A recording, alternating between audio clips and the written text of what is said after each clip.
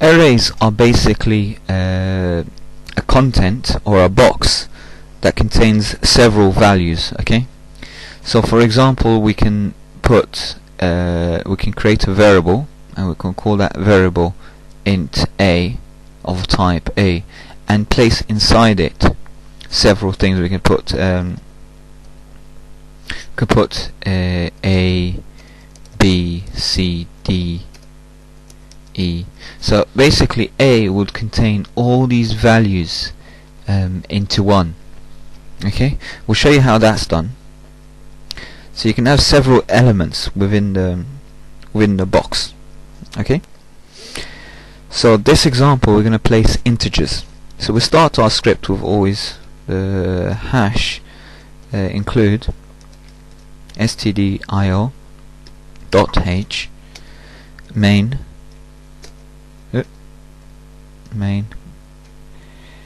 Okay, we open main. We're going to make use of some comments here, so to make it more human friendly reading. Okay, an integer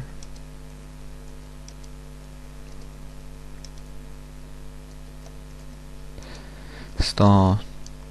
Okay, so that's a comment there, and we're just saying we're going to create an integer array with 3 elements inside it. Now how do we do that? We say int, because this is a type int. We're going to say array, or ARR for short, and it's going to have 3 values, so we're going to have a value of 3. If you actually recall, I actually did something very similar to that when I was using the char, and I was inserting the words hello world, and I made it size 15 in, I think, lesson 2. So this is how we insert the values into the array. We have the squiggly line, curly brace, and now we put 10, put 2, we put 8. Can't put more than that because it can only hold 3. If we want to hold it 4, we just put 4, and we just add an extra 1 here.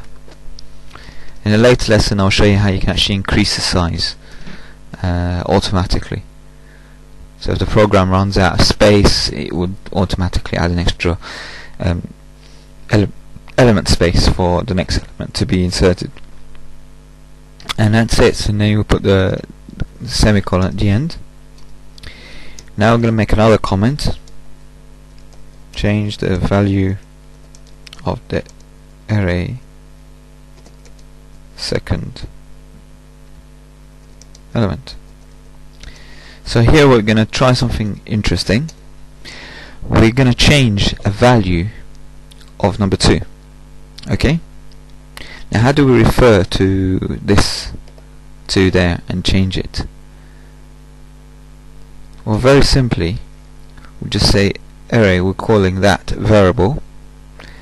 And now I have to tell you that when you're referencing arrays, it actually starts with 0. So 0 would be the first one. So this will be 0, position 0, position 1, position 2. Okay? But there's 3 elements. And some people do get confused in that. However, so if I wanted to refer to number 10, that one here, I would put 0. And that would change, or it would read that one here. Okay, but this time round I want to actually refer to number 2, which is array 1. So we put that and equals, and we make that into a 9.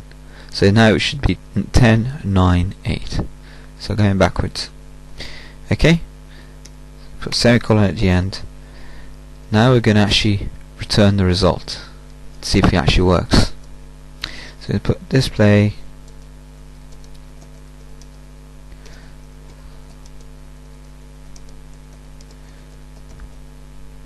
okay, deal. So now we would display the values inside.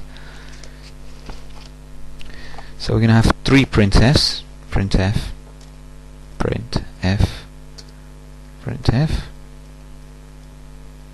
Okay, and we're going to say element 0.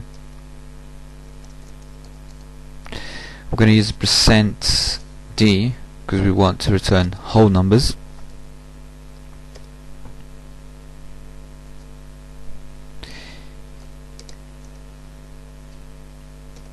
put 0.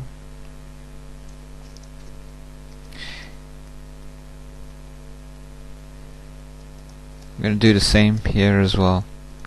Element 1 contains %d n. Let's put array 1, and the last one there, pressed F1 by mistake. 2 contains %d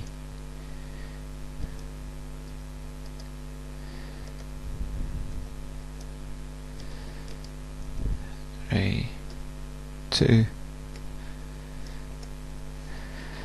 So now we have the 3 arrays elements, okay? And basically we just close the script off and let's just test it now, okay? So we'll call this save as, and we say array 1. Save. Now let's see if it would actually run, or we get an error. Oops, we have an error.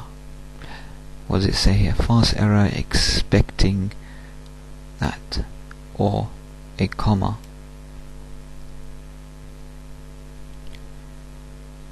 Int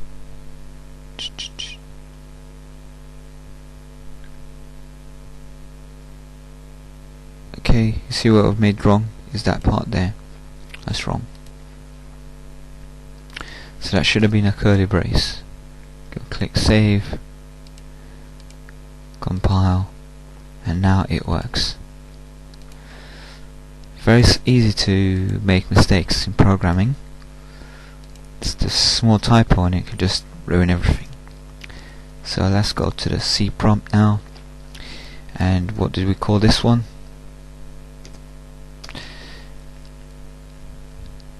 Called it array 1, didn't we? So it's up there. Here we go. So we type array 1 and it returns 10, 9 and 8. We've changed the value here and that's why it actually shows us the 9.